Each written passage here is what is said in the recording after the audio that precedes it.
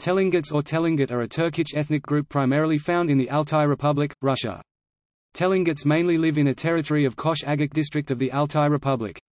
They are part of a larger cultural group of southern Altaians. These other groups include, Altai, Telengit and Tolos.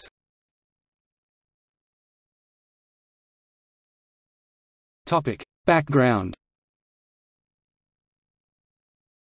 Since there are many groups that live in the Altai region, it is often difficult to distinguish between the different groups. The territorial groupings are somewhat fluid.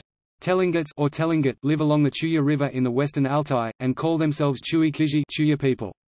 Sometimes they intermix with other groups that live around the river. With this intermixing, it is often difficult to establish boundaries and distinguish the individual groups. There are no sharp distinctions among the different subgroups of the Altaians, identified as they are by the territory they occupy. This inevitably caused many problems, including how to ethnically classify them. It was the political leaders of the Ulagan district who first advocated that the Telengits be recognized as a separate indigenous group in Russian law.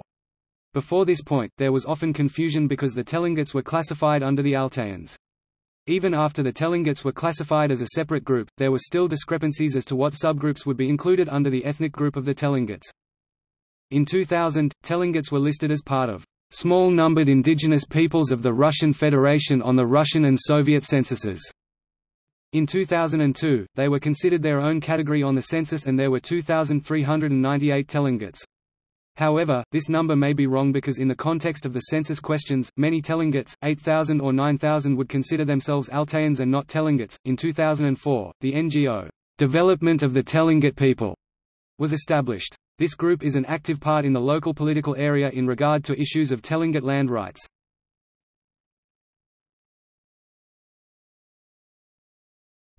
Connection to the land. The Altaians and the Telengits feel a connection to the land that they live on. They are supposed to worship their special homeland that is considered sacred. The Telengits say that if an Altaian leaves the Altai, he or she will become ill and die. This is not because of any longing or emotional distress, but because of physical separation. After they have lived on the land, they become one with it. That is why it is so severe when one is separated from their homeland.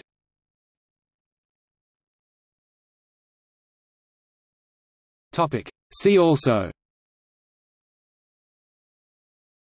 Altai language, Altaians, Teleyats is probably another possible name of this people, Turkic peoples.